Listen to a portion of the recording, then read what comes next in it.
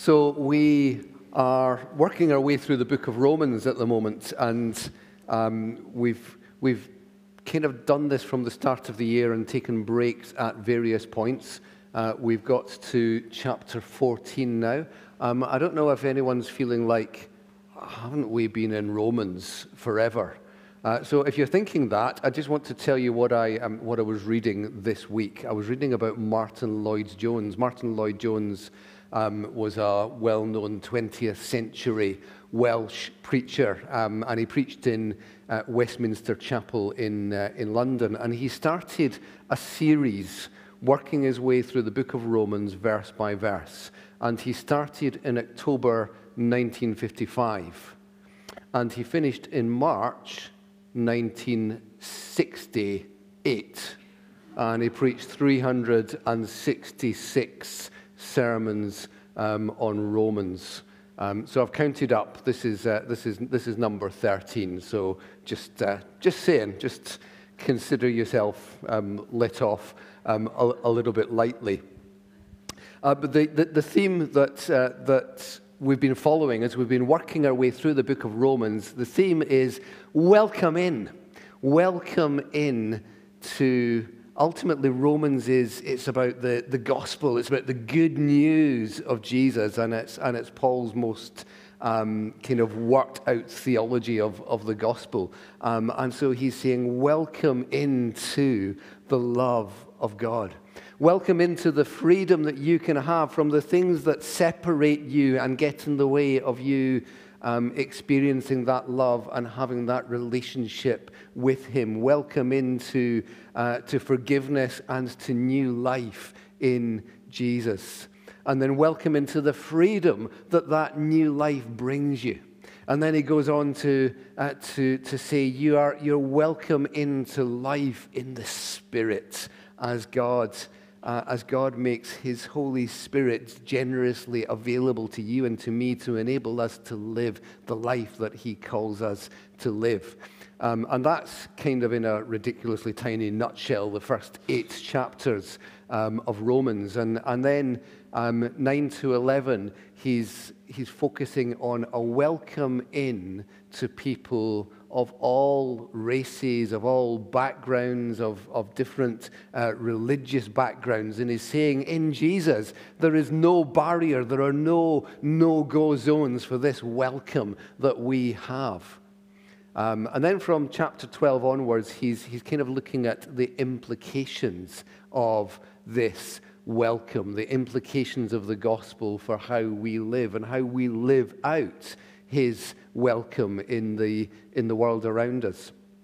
And so we come to chapter 14 and the first part of chapter 15, and really it's about how we are welcomed into a community that in turn looks to mirror the welcome of God.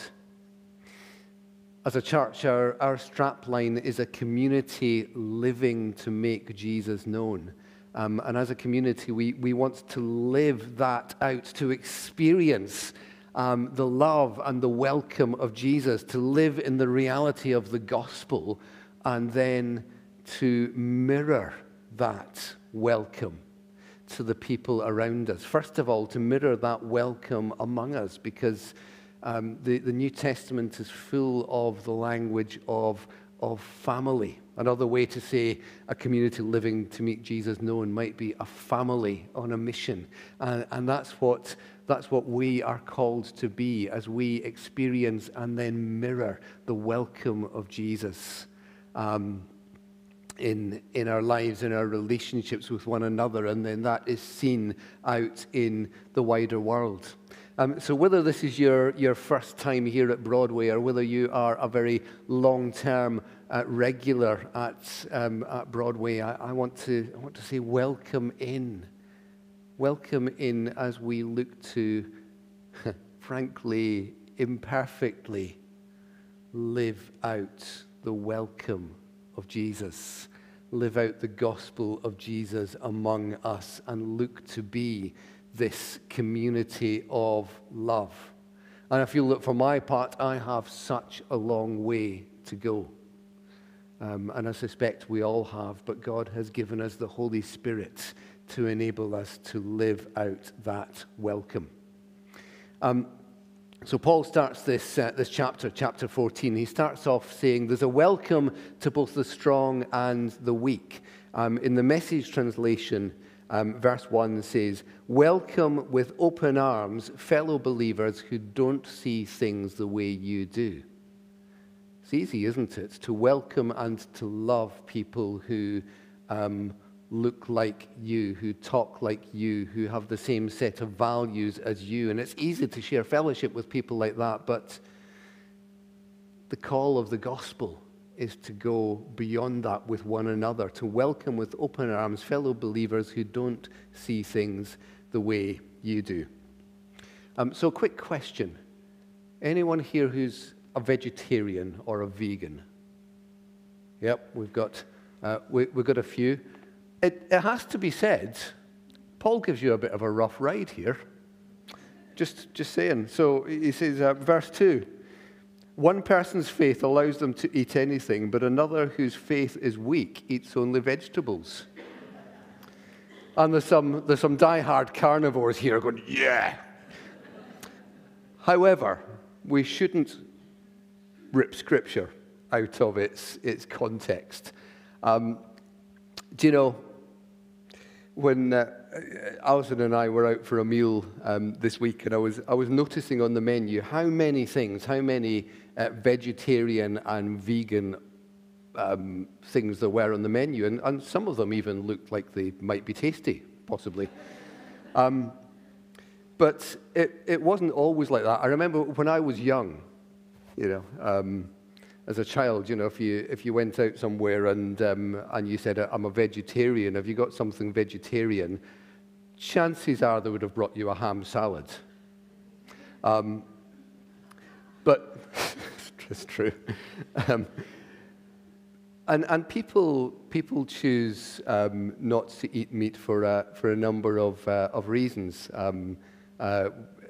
We've been thinking recently about COP26, and for a lot of people there are good ecological reasons to reduce the ecological toll on our land and on our planet by eating vegetables. For some, it's about animal welfare. For others, it's about health or personal preference.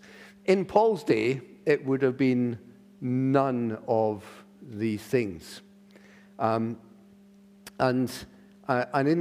he was writing to Christians in Rome, and the church in Rome was made up of Christians who had become Christians out of a Jewish context, and those who had become Christians from other religions, from the worship of other gods, and when he's talking about eating meat, he's talking in that context. So there would be Jews in Rome who wanted to eat meat, but they would only eat meat if it was kosher, if it had been killed and treated in accordance with the Jewish food regulations. And quite possibly in Rome, it was hard to get meat that had been killed in a kosher way.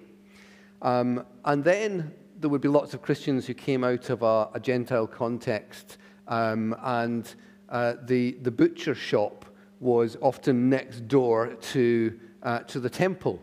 And the meat was killed, sacrificed in the temple, and then taken next door to the butcher's shop to be cut up and sold. And this meat had been sacrificed, it had been offered to other gods. So there would be people people who had come out of these temples and come out of worshipping these gods, and they wouldn't want to eat the meat because for them that would just be such a hardwired connection to these old ways that they had left behind. And then there would be some Jewish Christians who wouldn't want to eat that meat because of its association with idolatry, because of its association with false gods. And so this was a very real and live issue. It's not that Paul was just going, well, some are vegetarian and some aren't, just that's fine, get along with each other. This was a very much a live issue where he's saying we are not to judge one another.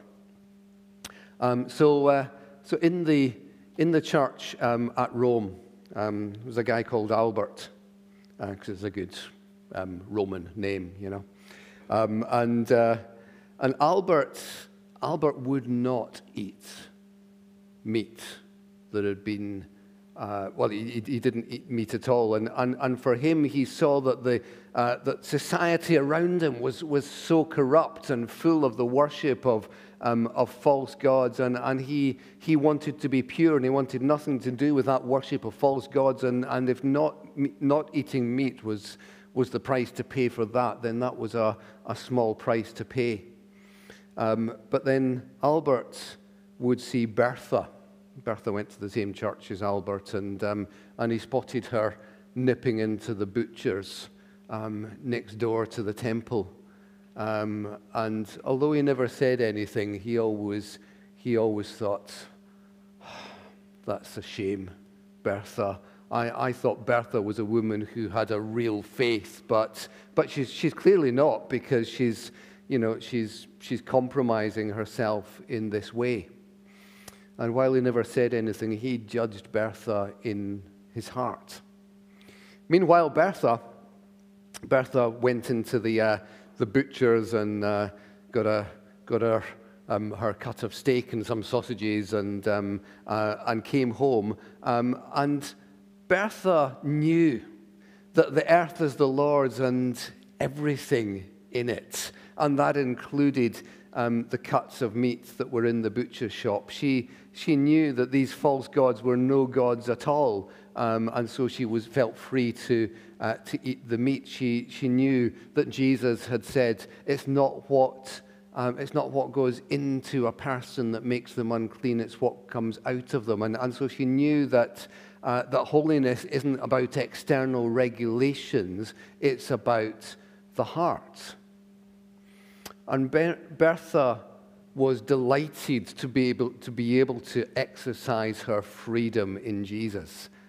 In fact, she would sometimes rub other people's noses in it. She'd spotted Albert the other day, and she saw him, and she wasn't going to go into the butcher's at the moment, but because she saw him, she thought, I'll go in just now. That will really set his nose out of joint, but I'll just show him what it's like to exercise real freedom. So, in the same church as Albert and Bertha, there were two other people, Callum and Daphne. And Callum had been brought up in a context. He'd been brought up in a Christian family, and he'd been brought up to observe the Sabbath. So he never watched television on the Sabbath day. It was quite easy, actually, in ancient Rome to never watch television, now I think about it. But he never went to the chariot races on the Sabbath, and he always kept the day very distinct and separate. And he considered this, if he was being honest, he considered this to be one of these tests. Are you a true Christian or not? Do you keep the Sabbath as I keep the Sabbath? Because that's the sign of being a true Christian. Meanwhile, Daphne believed that all days are sacred, all days are holy to God, and that she didn't feel the need to keep a particular day special. And really, she was a bit judgmental of people who were so kind of tied up in old covenant regulations that they felt that was the way to live.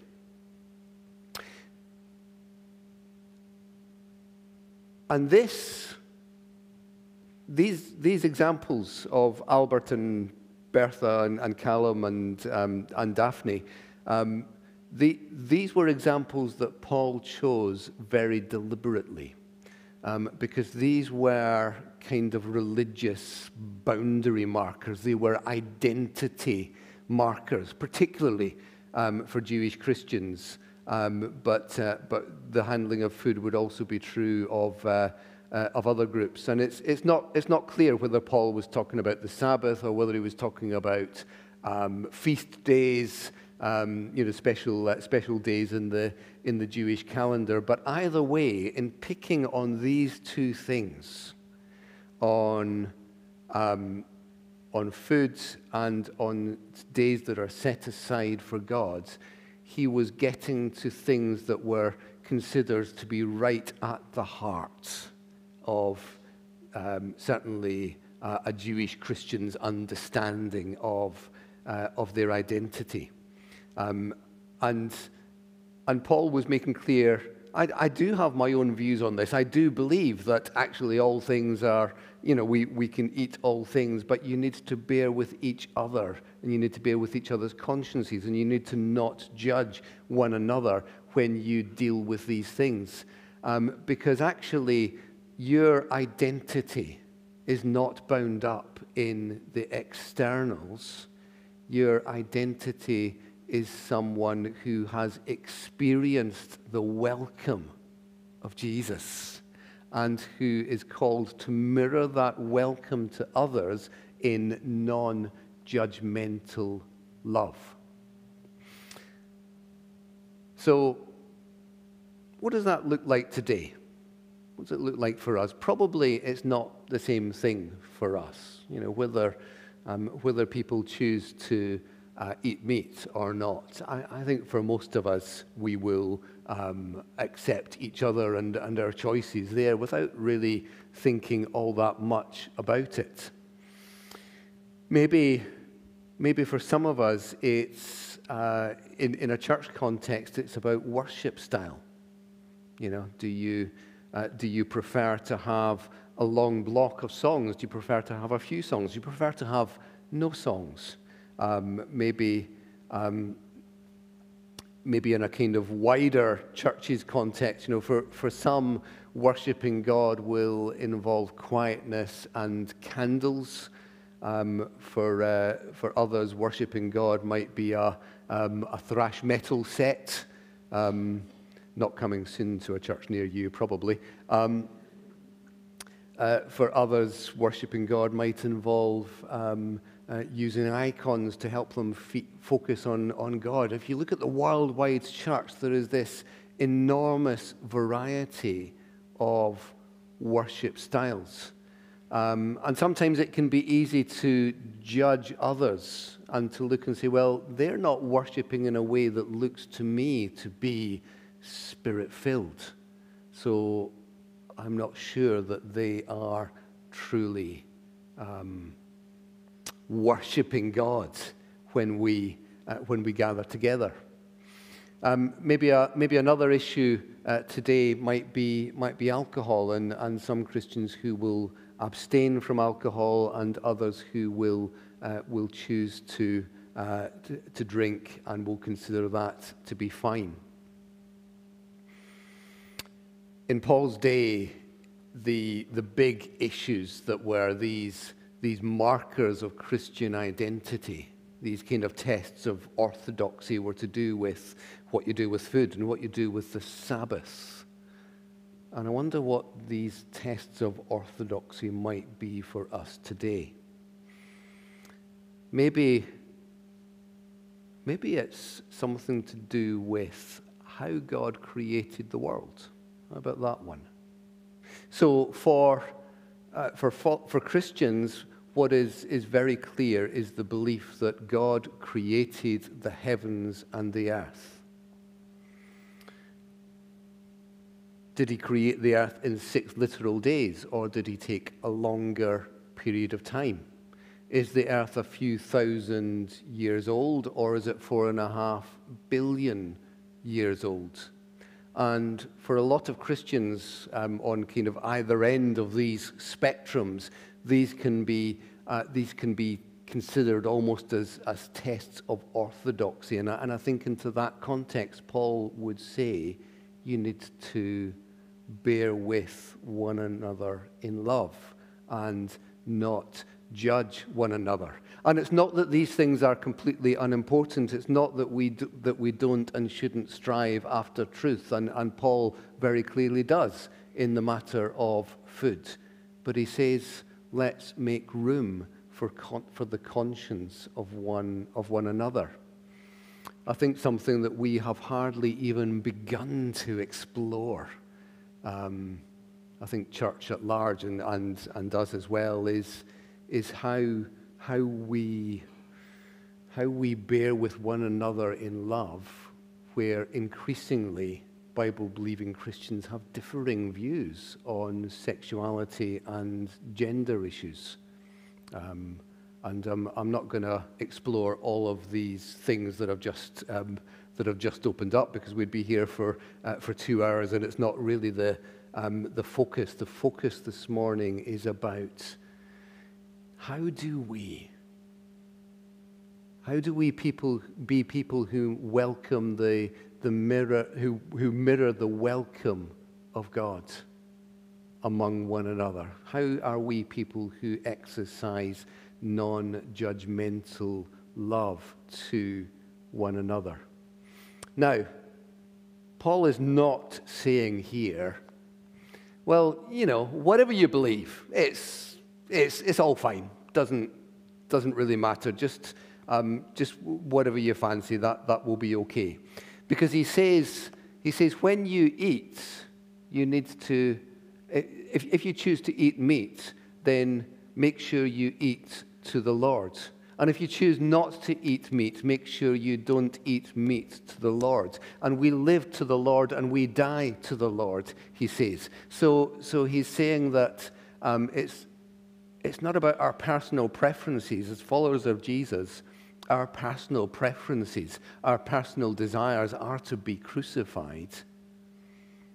But it's about seeking with integrity to follow Jesus and to recognize that other people might come to different conclusions than you on some things, but they are still seeking with integrity to be followers of Jesus. They are still brothers and sisters. And Paul makes it abundantly clear in this passage that we are not to judge our brothers and sisters. So in so many ways, we can pass judgments just in little hidden ways, and sometimes in ways that are expressed, but more often in ways that are just hidden in our hearts.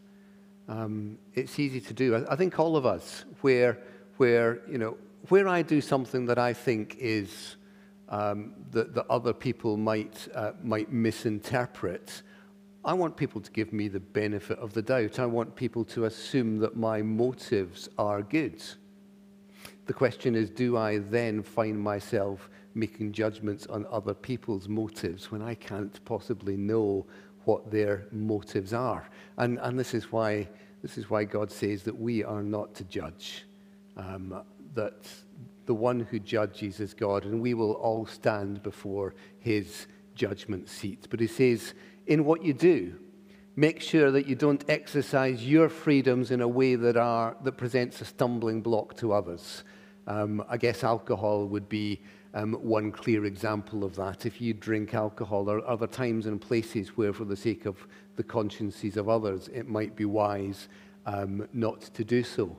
The ways you express your views, Paul says in verse 22 that there are some things that are better that you just keep to yourself.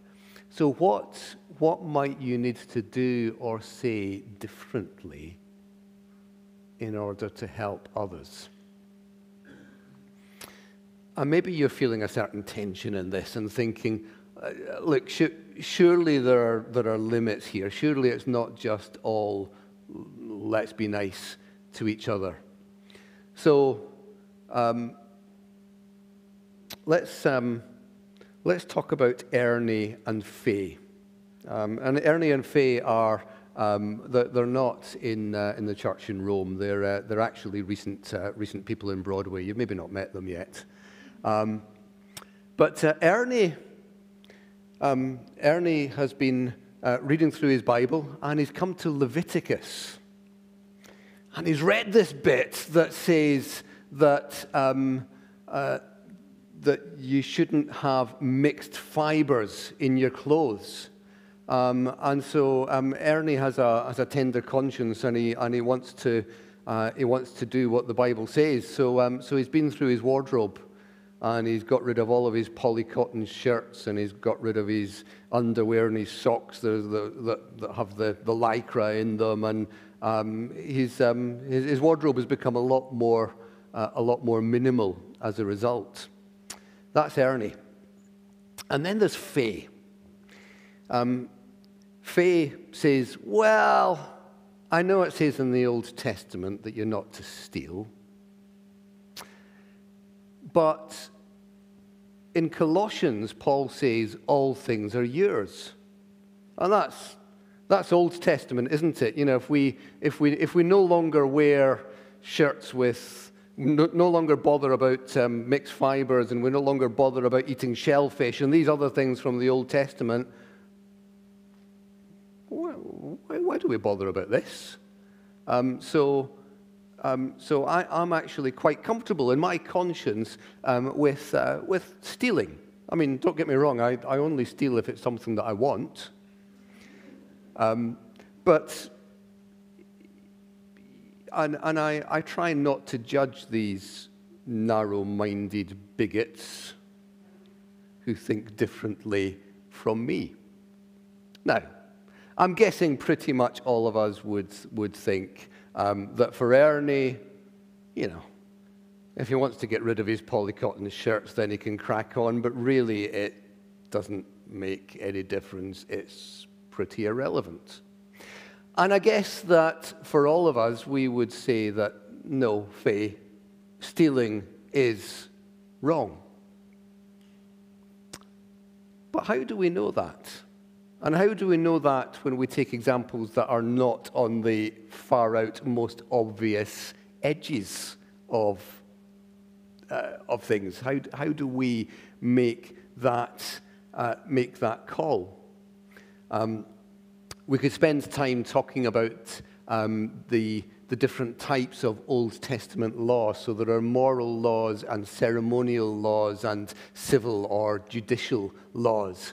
And each of these operates differently. And the moral law is something that we would see carried forward. And then we can recognize that we need to always interpret the Bible in the light of itself. We interpret the Old Testament in the light of the New Testament. So in terms of Faye's particular issue, you can see very clearly Jesus talks about stealing. Paul, you just go back one chapter to chapter 13, and he makes very clear that that stealing is wrong. That is not an expression of the law of love for God and love for one another if we are stealing from other people. So Paul is not saying we can just agree to differ. Chapter 6, he says, shall we continue to sin in order that grace may abound? By no means. And actually, throughout the book of Romans, Paul sets out a moral framework. Now, Romans is very clear. It's crystal clear on the core of our faith. One God, Father, Son, and Holy Spirit. Jesus, who died for our sins and rose again.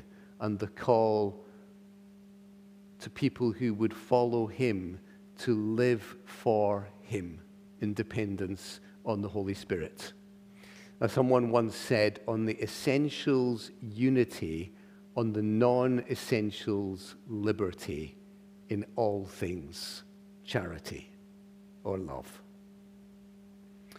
So welcome into a community that mirrors God's welcome to us. And if you have not yet become part of God's people, then there's an invitation for you to respond to Jesus.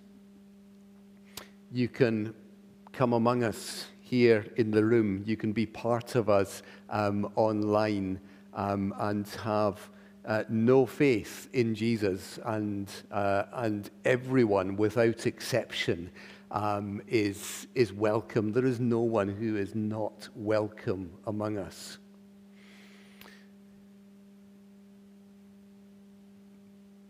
The church, as the New Testament presents it, is the community of the redeemed.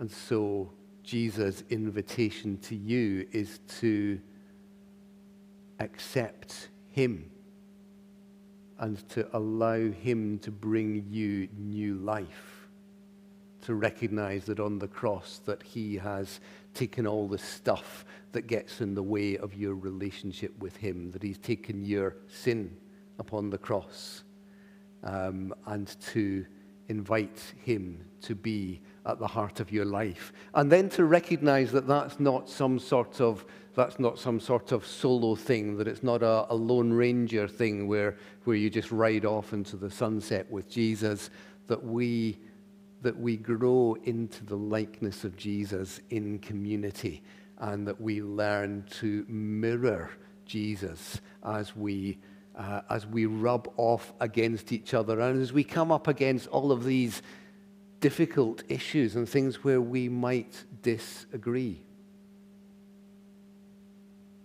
Whether you eat meat or don't, whether you drink alcohol or don't, whether you prefer to worship with thrash metal or candles, whether you believe that God created the world in a very short time or in a very long time,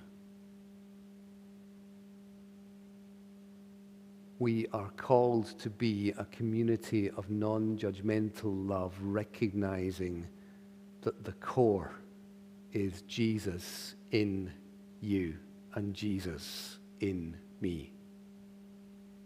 There are lots of things that are unimportant. There are some things that are significant. There are a few things that are critical and core. We do need to judge what is truth, because there are plenty of lies and deceptions out there, and the New Testament is very clear that we are called to be people of truth. So come along to Sunday Live tonight as we explore what it means to be people of truth in a post-truth world. And while we make judgment on what is truth, what we are called to never do is to judge a fellow believer. That's God's job. We have enough time with the planks in our own eyes. So welcome in.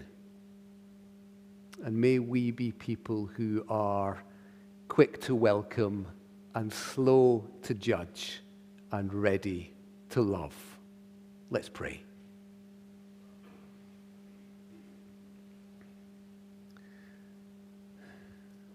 Lord Jesus, thank you so much for your welcome. Thank you for what we see of your welcome to prostitutes and tax collectors and sinners and people that no one else would have the time for. Thank you for your welcome to us, to each one of us. Thank you that even before we knew you, even in our sin, yet you chose to welcome us and to love us and to reach out to us. Will you give us the grace to be people who leave the judgment to you? Will you enable us more and more to be a community of non-judgmental love? And by your grace, may we be known as a people who are quick to welcome, slow to judge, ready to love.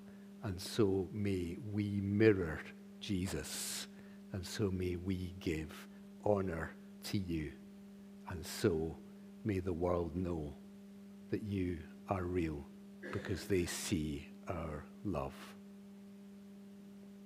We ask this in the name of Jesus and desperately dependent on the strength of the Holy Spirit. Amen.